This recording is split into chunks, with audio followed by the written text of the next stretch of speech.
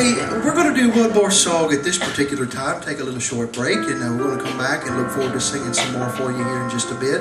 But I'm going to ask Jake to come around and do something. I mentioned earlier that Jake, not only a great singer, but a songwriter too. And as gospel groups, as we travel and sing most of the time, especially if you don't have a writer in the group, you guys get to hear the songs, but you never get to really meet the songwriters or hear the testimonies behind the songs.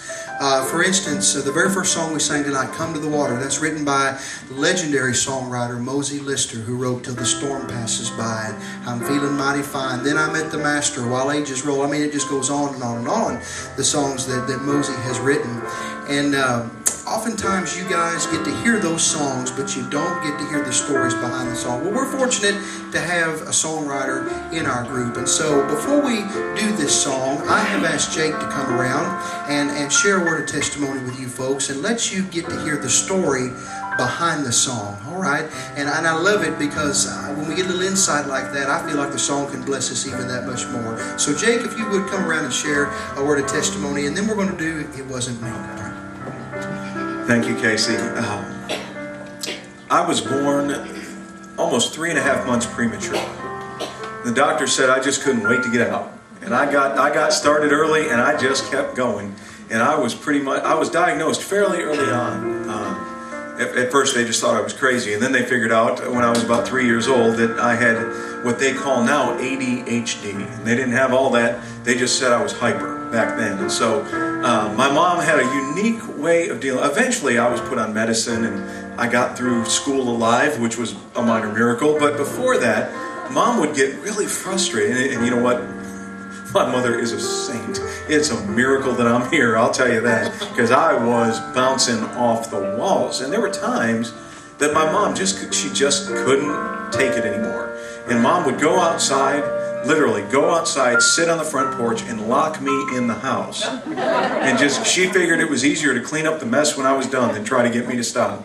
And she would just go and leave me. She called it her Jake break. I don't know if it's funny or not. I don't know how much I like that, but that's what she called it. And you know what made it weird though is that a lot of times she would actually leave me in the house with my little sister, which that was kind of weird. But she would leave me, and no matter what, no matter how long she was out there for 5 minutes, 10 minutes, whatever it was. When she came in the house, the most commonly heard phrase from me was, "It wasn't me." No matter what happened, she'd come in and I'd say, "It wasn't me." She'd come in, she'd say things like, "Who spilled nail polish remover all over the brand new dining room table? Took the finish right off it." And I'd say, "Wasn't me." One time she came in, she went, "Who locked your little sister in the closet?" Apparently I was having a Tammy Jo break. But I said, "It wasn't me." That's my sister's name. And then one time she came back in, I'll never forget this, when she came in, she said, "Who put the dog in the dryer and turned it on?" And You put the dog in the dryer? It wasn't me. No, it wasn't. No, it wasn't. It actually was me. That was definitely me. The dog was fine. I only had it on air dry. I didn't have the heat on, and she only went around like twice. That was it. She came out, she was fine. A little bit dizzy, but no static cling. And she smelled spring fresh, so it kind of worked out well.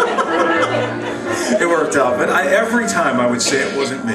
Every time. And we had the great fortune not too long ago to visit Gaither Studios, Bill Gaither's place. And when I was 10 years old, my parents were there recording an album, and I was staying with my grandparents. And my grandparents went to church every chance they could get, and so they took us kids to revival. And so we were at this revival. I'll never forget it. It was a Friday night. And September 21st, 1981, the pastor at Bible Land Baptist Church got up and preached on hell and said that hell is hot. Well, I told you a minute ago I was hyperactive, and when I was about 8 years old, my hyperactive ADHD brain got away from me one time in a park. I ran into a grill, and I ended up with 2nd and 3rd degree burns all over the front of my body. And so I'm deathly afraid of fire. I can't stand to look at it. I don't want to be near it. I've got a fireplace in my house, and I guarantee it will never be lit. At least not while I'm home. Maybe when I'm on the road, but not when I'm home. So that night, the pastor preached on hell and said that hell is hot and it's full of a burning fire. I got home that night to Allen Park with my grandparents. Grew up just south of Detroit, Michigan, and in Detroit, there's always a building burning somewhere. So on the news, they showed this building on fire, and it clicked for me that that's what hell is going to be like. And I said, Grandpa, I don't want to go there. And he said, well, son, you need to ask Christ to be the Lord of your life. And I heard the Holy Spirit, and I asked Jesus to be the Lord of my life. I got on my knees on that blue shag carpeting in Grandpa's living room, and he prayed with me, and my grandma prayed with me. And I asked Jesus to be my Savior. And I believe that day, September 21st, 1981, he saved me. But folks, I have to admit to you something, that I would still let my hyperactivity get away from me, and I'd still do things I shouldn't have done.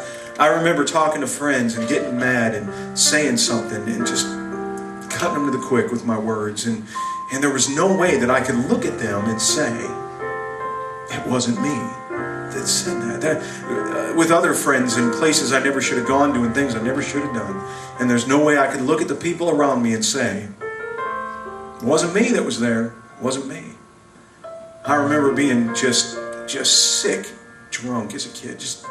I couldn't even stand up. If I could have and pulled myself up off that bathroom floor and looked at myself in the mirror, there's no way I could have looked in that mirror and said, it wasn't me. But every time the Lord would bring to my mind an old rugged cross on a hill called Mount Calvary, and I would look at that cross in my mind's eye, and the first thought that would come to mind every time, it wasn't me. I'm so thankful for that tonight. This